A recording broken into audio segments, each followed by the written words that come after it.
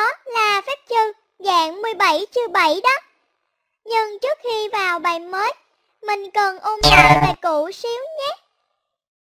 Bạn hãy giúp mình thực hiện phép tính sau đi. 17 trừ 3.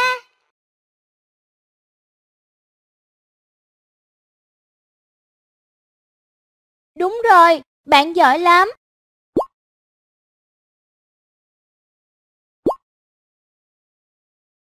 Bây giờ thì đã sẵn sàng vào bài mới rồi đúng không nè? Mình có tất cả là 17 que tính. Mình không cần hỏi, chắc bạn cũng đã biết số 17 này thì gồm một chục và 7 đơn vị rồi đúng không nào?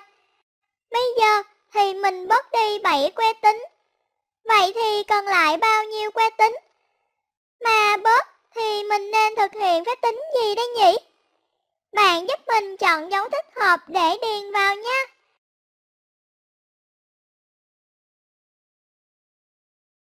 Đúng rồi, bạn giỏi lắm. Bạn xem nè, mình sẽ viết số 7 ở đây và viết dấu trừ ở giữa này. Bạn nhớ là số 7 phải thẳng cột với số 7 phía trên nhé. Bạn hãy chú ý vào những que tính lẻ nha. Từ 7 que tính lẻ này, mình bớt đi 7 que thì còn lại mấy que vậy ta?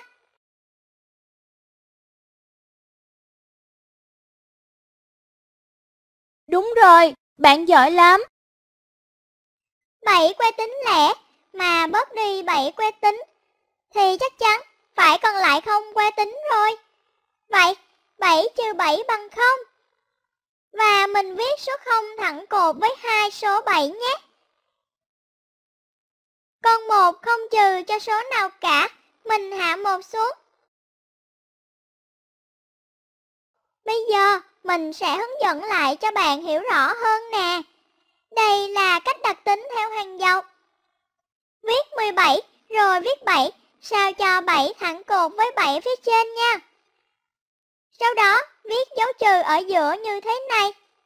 Tiếp tục mình kẻ một vạch ngang dưới hai số đó. Bây giờ thì mình tính thôi. Bạn nhớ là tính từ phải sang trái nha.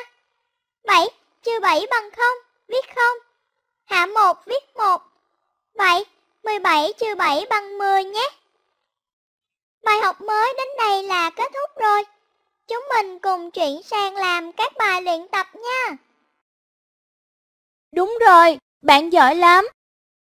Chúng ta xem thêm một lần nữa cho thật hiểu bài nha. Cảm ơn đã xem. Mời bạn đăng ký để theo dõi các video tiếp